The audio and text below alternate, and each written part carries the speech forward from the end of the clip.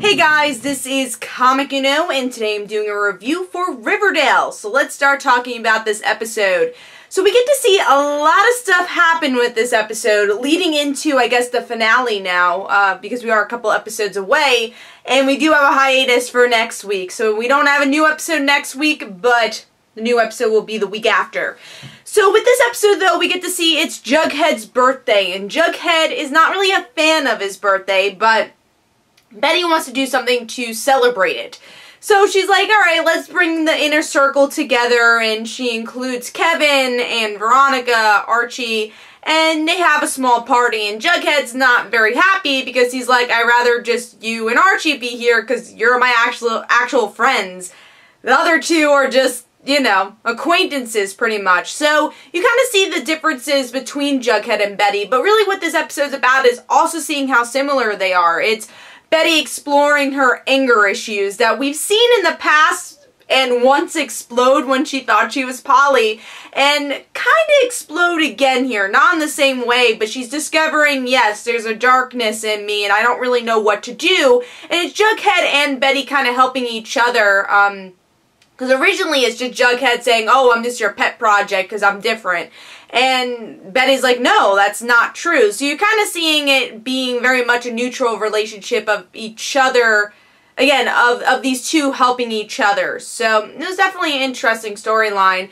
And then there's some more romance kind of switching up where we see Archie and Veronica sleep together and end up together.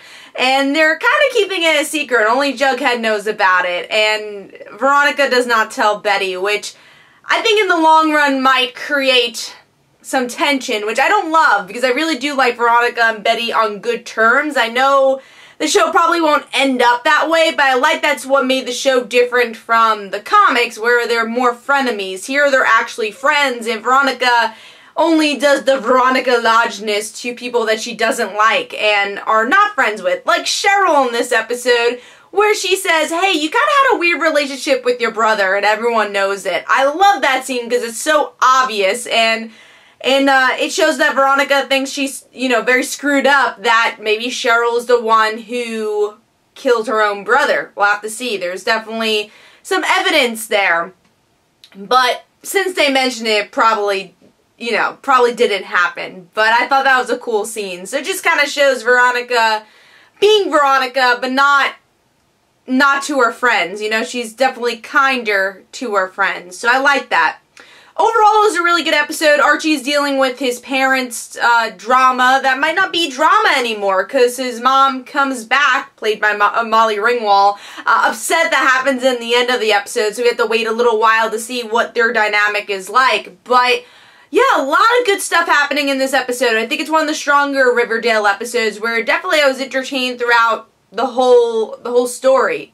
So let me know in the comments below what you thought of the episode. This is Comic Uno. Don't forget to follow me on Twitter. Don't forget to like my Facebook page. Also, description below, there are links for my comic book, Like Father, Like Daughter. And don't forget to like the Facebook page of Like Father, Like Daughter. I'll see you guys later. Bye.